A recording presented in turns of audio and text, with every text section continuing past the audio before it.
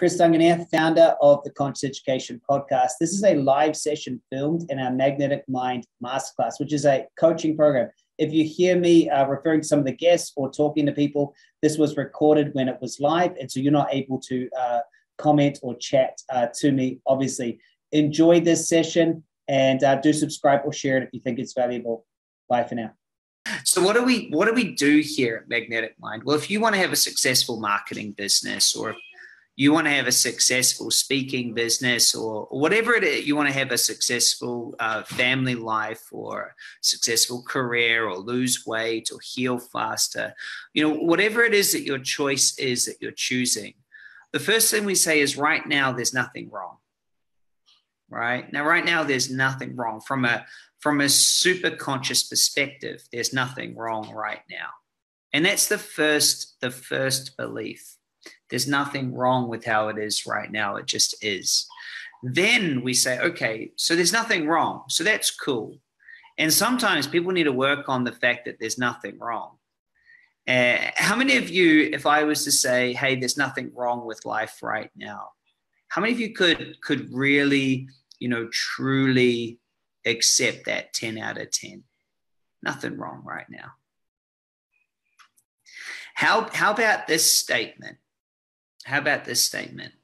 Right now is better than where I want to be. Right now is better than where I want to be. Who can accept that? Cameron's like, what? I'm just recovering from surgery. What? Right now is better than where I want to be. So let me just, it's cool to have resistance. There's no stress. Just honor the resistance. Here's the premise that we give ourselves, hey, is that there's going to be this future time that's going to be better than now. And if you think about that, the underlying assumption is that there's things that are good, there's things that there is bad. And that's a self-conscious construct. That's a complete construct, because we can all go. There are millions of places in the world that are worse off than what we've got right now, right? And whatever our situation is. So we could always rationalize it, but it's the emotional side of it. True, is actually going, you know what? It's not what I prefer that it was that, but hey, this is great. And so it's an interesting thing. So that's the first belief that we really must get into the magnetic moment, into that wizard's gate, is first really allowing ourselves to say, hey, there's nothing wrong with right now. There's nothing wrong with right here, right now, where I'm at. In fact, this was a choice, or this was a creation, or this is something that at one point I actually wanted. And that's interesting. So, you go, hey, but so we've got a person here who's just finished surgery. It's like, well, you needed the surgery, so it's actually a movement forward, right? And so it's part of it, and you get time to reflect and time to be here. So anyway, so that's the first thing is going, hey, there's nothing wrong with right now, okay? And then the second thing is, okay, well, there's nothing wrong with here. There's no problem. This is great. So, okay, nothing wrong here. So what would I like? What would I like? And what I find is interesting is so many of us are so conditioned to only be motivated by negative, that the idea of wanting something and being okay with right now is so new. Who agrees with me that that's so new? Being like, I am so satisfied with my money and I'd like more. Or I'm totally fine right now, but I want more. Like I'm totally happy with my job and I want to start a business. Why? Because I want to. Will it be better? No, be about the same. It's just different. And so it's just different. And it's a new way of being where you're always, everything is okay. So quick story. We've had probably the hardest 4 days in business that I can remember. So other than when, for at least for 3 years, other than when Dee's died. So here's the story. Here's my current reality. On Friday, our Facebook ads account got hacked. So I run a digital marketing company. This person hacked through our accounts, got into our clients' accounts, and has jacked up bills of over $30,000 in our clients' accounts. About 7 people were affected out of about 75 accounts. So that's just not good. Plus, all of our accounts are shut down, and so we've got this whole heap of chaos, and people have been upset. Money's been taken from their account, and there's all this going on. And so the old me would be bad, would be mad. This would be absolutely crazy, terrible. What's going to happen? Will Facebook refund these people? Is it going to, all of those things. And so that's the current reality. Okay. And so it's not good. It's not bad. It just is. Okay. I think sometimes when people hear my coaching, they might try to find the good in things. Okay. So, let's find, there's no good in this. Right. And so part of my coaching I've written down here today is there doesn't always necessarily need to be something good, because having things not go right is just part of life. If you're a gazelle and a lion starts chasing you, there's nothing good about that. There's no point in the gazelle going, well, at least I'm getting some exercise. Does that make sense? So there's no point in trying to find something good around something that's just not good, you see. But also, there's no point in getting negative about it. Does that make sense? You're crying? Good crying? So that's the current reality. That's the current reality. And so we've all experienced things that are going bad. True. And so if the premise is sometimes things are going to go wrong, well, Chris, isn't the point here that we're able to manifest and that my life's going to be perfect and great and everything's good? It's like, well, I just don't see that in reality. I don't see that in reality. What I see in reality is people choosing what they want and then going for it, and life being about sometimes things not turning up the way that you want. And so here's the key question always is, where is your focus?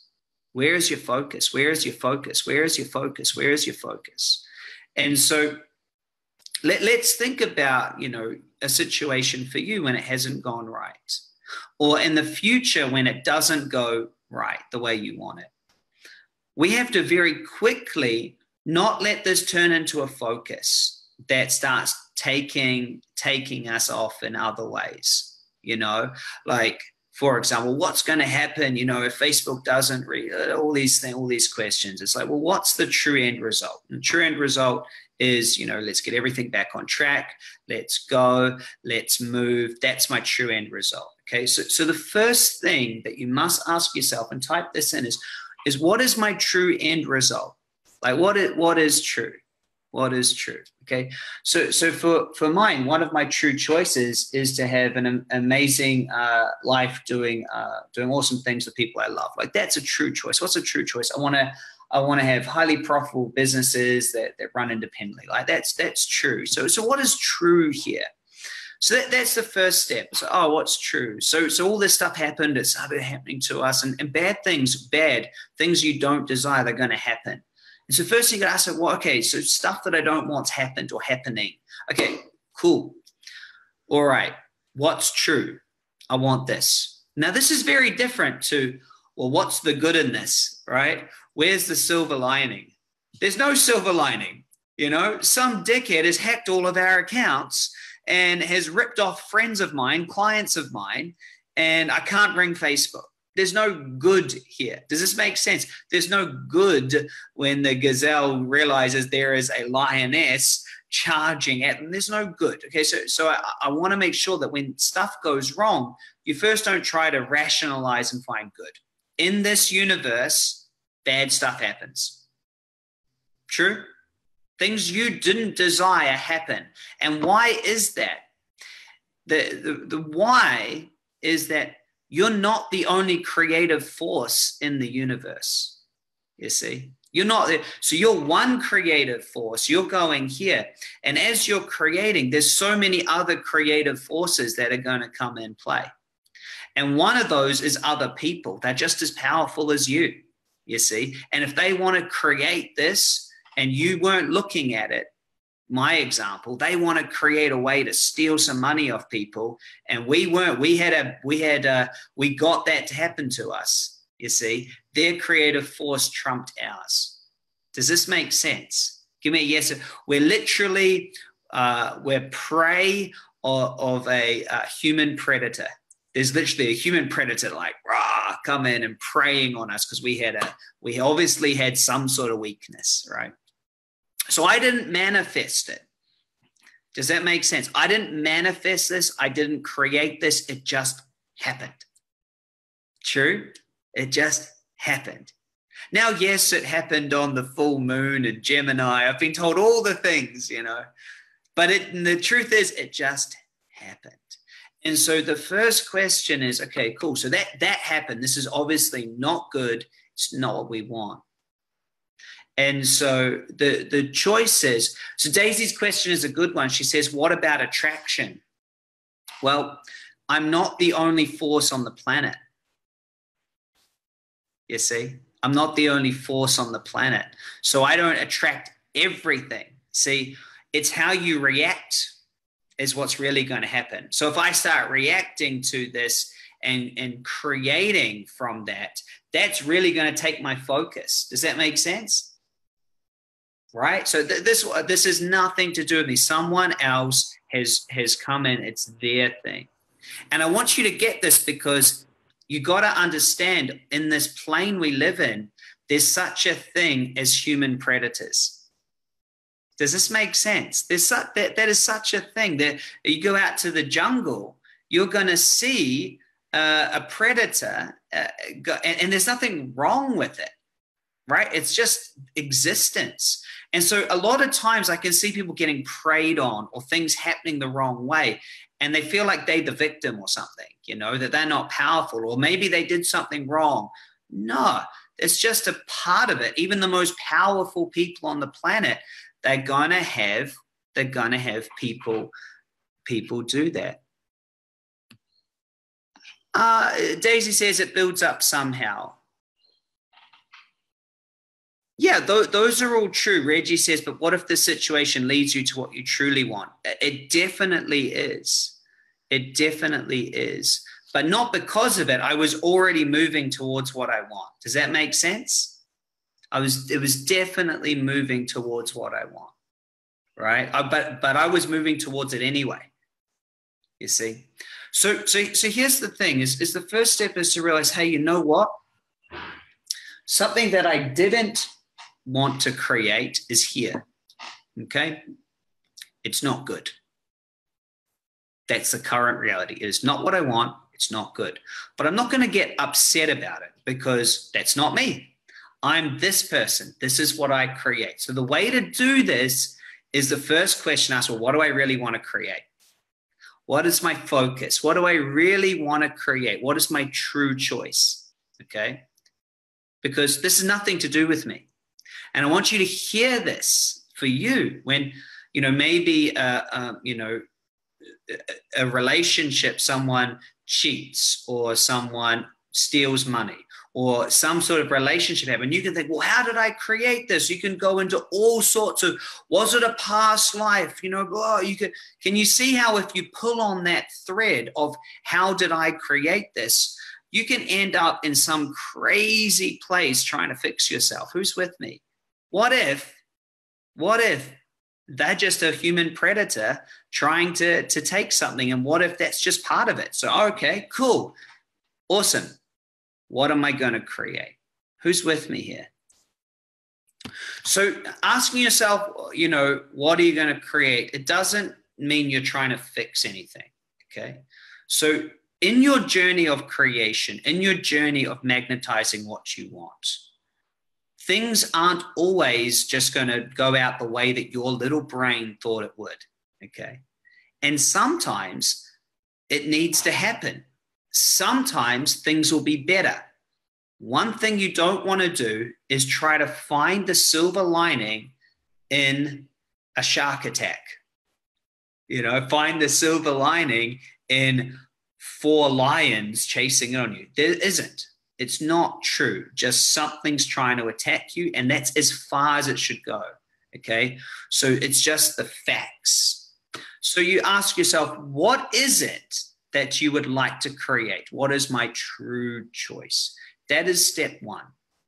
Step 2 is then tell it as it is. Okay. So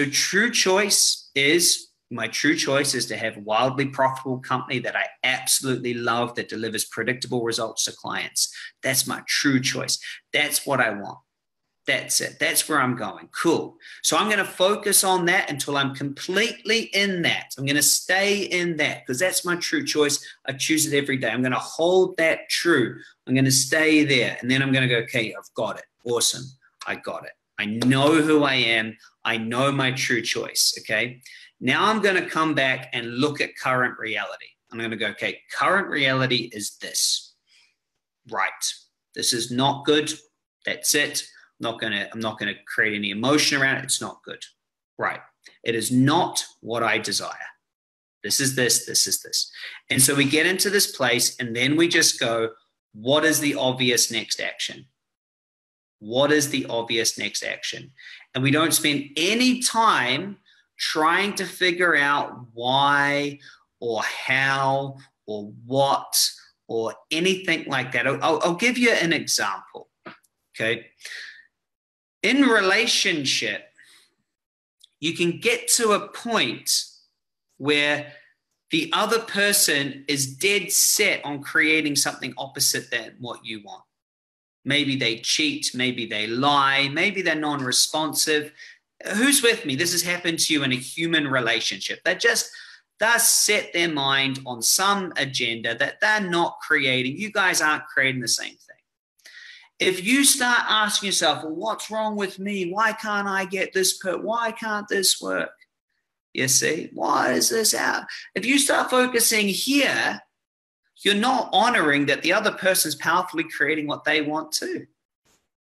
You see, maybe it has nothing to do with you. This person just needs to go and create some misery to create some contrast. Maybe that's what this lifetime is about for them. That's cool.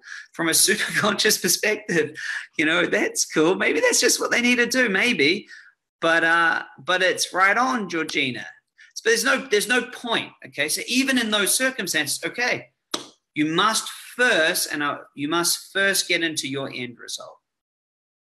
You see, you must first get into yours. And then you look back and you go, okay, this person, this is what's happening now. And then you go, what's the obvious next action? And that obvious next action might be confront them, legal action, divorce, whatever that next action is. Okay. And then you just take the obvious next action that moves you to where you want. So example, fighting, chaos, crazy business partnership, desire, harmonious business life, crazy. What's the next obvious action? Sit down meeting, expectations, and exit plan. Or exit plan. Great. You do that. That's going to move you here. But what happens, what keeps us caught in this cycle is that one of the 6 sabotaging patterns refuses to let us take the obvious action. Give me an example, Stephen. One of the 6 sabotaging patterns stops us taking the obvious action. So let's say the obvious action is to divorce. But we've got a sabotage pattern that says, I don't belong and I don't want anyone to know that I don't belong. So I can't take that. I've just got to keep it together no matter what. Right? What if the obvious action is business partnership needs to separate? Right? oh, but I've got a capability problem. I got a capability problem and I can't do it without them. I could never, they do it, I can't. So I've got to stay in this partnership because they're the one that does the thing I can't do, right? Or I gotta own up that I no longer want to keep this going. You know, I'm in a different choice. I want to choose something else. But my non-worthy or not good enough or my imperfection was going to hold me here, you see. And so, yeah, I just bundle that into non-worthy, Georgina. They believe they need to be worthy of it or something. Yeah. So this is what's going to happen along your manifestation journey. Is at times things aren't going to be as you want them. Even though there's nothing wrong with you, you don't need to fix yourself. You see, you don't need to fix yourself.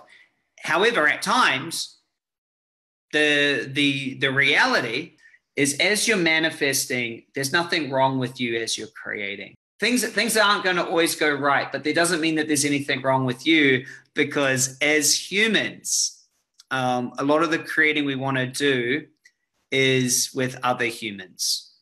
True? So a lot of the creating that we want to create also involves other humans. And so what that means is you've also got to honor their creations too. Okay? And this is a big thing I had to learn is sometimes it's them manifesting it. However, it could be either. There's no point trying to figure that out. It's just, what do I want to create? What do I want to create? Where's my focus? What's the obvious next action? All right, this is where it is right now. All good. I'm still good. I'm still smiling. I'm still me. I'm just happy as I will be there. So what am I creating? Oh, I'm creating this. Great. What is my next step? Who can feel the simplicity in this? Too often we can get ourselves caught up and go, but what did I do wrong? What did I play into this? How did that happen? And you can get emotional and all these things. But the truth is, maybe they created it. Maybe that wasn't meant to be. There's so many options that it's endless. So instead, what do I need to create? Where am I now? What is my obvious next action? What stops me to take that action? Let's get rid of it, then take the action. That's it. That's it. The last thing I have down for you before we do a recode is your emotions are not reality. Your emotions are not reality. Your emotions are just constructs that your body has created as signals. So you feel guilt, that's a signal. That's a really big question. Do emotions create reality? No, action creates reality, and action is motivated by emotions. Action creates reality. That human walking up to that human having intercourse, that creates a human. That animal attacking that. Vibrations, how something vibrates is how we measure reality, actually, Daisy.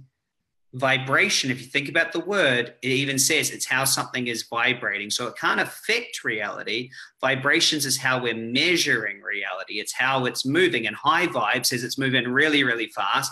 And low vibe says it's moving really slow. Does it make sense, Daisy? Yeah, so it can't affect reality because that's actually how we're measuring it. We're measuring it by its vibe. Yeah. Now to vibration affects vibration, which is how we're affecting reality. Yeah. Okay. Emotions don't block reality. Emotions is what create action. Action creates reality. But yeah, right on, Kat. But I was getting a bit off track there. Your emotions are not reality. Your emotions are. Yeah, today says we can heal through vibrations. Absolutely. Everything's a vibration. My sound, see what I'm saying? I think that word is misleading, right? There's a vibration coming out. I'm vibrating the sound waves through here, and you guys are hearing them. Does that make sense? So everything's a vibration. And so, and also I get bugged out by the word frequency, by the way. Does everyone understand what the word frequency means? It's just how frequent there is a top and a bottom of a wave function. It's just how frequent it is. Does that make sense? It's just talking about how frequent, like how often you go to the dentist is how frequent you go, right? So it's how frequent a energy is moving up and down. When people say, anyway, sometimes I think we miss things by the way that some instructors or coaches explain words. I know it's a science lesson, but isn't it important? Sometimes you hear people say, raise your frequency. What does that mean? It means how much your cells are moving up and down, right? Vibration is saying the same thing. They say the exact same thing. I thought about having this T-shirt called Get Your Freak On, F-R-E-Q, Get Your Freak On. I think it's going to be one of our T-shirts, Get Your Freak On, even though it makes absolutely no sense, just means get your frequency on. Frequency more. Anyway, talking about weird science stuff. Emotions. I keep having to look back at my book of what I'm supposed to talk about. Emotions are not reality. Emotions are not reality. Emotions are just signals about how you should act. Emotions are not reality. They're just signals that give you instructions of how you should act. Emotions are not reality. Emotions are not reality. They're just signals that instruct you on what action to take next. Right? Think about it. So if you get a signal of, wow, that person's really good looking, the action is to walk up to them, right? If you get a fear that's saying, don't take an action, you see? So that's all they are. So a lot of times we can get our emotions and we can not listen to the signal, okay? And so all that emotions are, as Joe Dispenza says, they're a record of the past. And they're explaining a signal that you needed to get in the past. Okay, so let me give you an example. Say you got heartbroken. Now you're going to get a signal as you're trying. Hey, Brian, good to see you. You'll get a signal if you're falling in love again that maybe it's unsafe. You see, so they're just signals. So I don't really like to take action from my feelings, a lot of the time, because I'm going, oh, what's that signal? What's that telling me? What's true about that? So that's how I wanted to finish before we do the recode, is things are going to go not exactly as planned when you're creating with other humans involved. Can everyone agree with that? All right. Can everyone agree with that? Because they're powerful creators too. The point is that you're not broken. There's nothing wrong. So point number one is when you're creating with other humans involved, they're powerful. So things aren't always going to go the way you want. Number two is to really understand that there's nothing wrong with you. You don't need to fix you if the current reality isn't as you want it. It's actually just fine. So you don't need to fix you. It just happened. Someone else might have caused it. It might have nothing to do with you. There might be something that you didn't button up or figure out. What's the maybe? I don't know what the maybe is. Expand if you need, because I really want to make sure this is landing with everyone. Number three is choose what you want to create. Don't focus on trying to fix this until you're really clear on what you want. Okay, until you're clear on what you want, there's no action to be taken. Does that make sense? Until you get that clarity, just wait. Any action without getting clear on what you truly want is action to resolve a problem. Once you're clear on what you want and you know where you are, then you ask yourself, what's the obvious thing I need to take next? What is the obvious next action? If there's any resistance to that, that's what you recode, the obvious next action.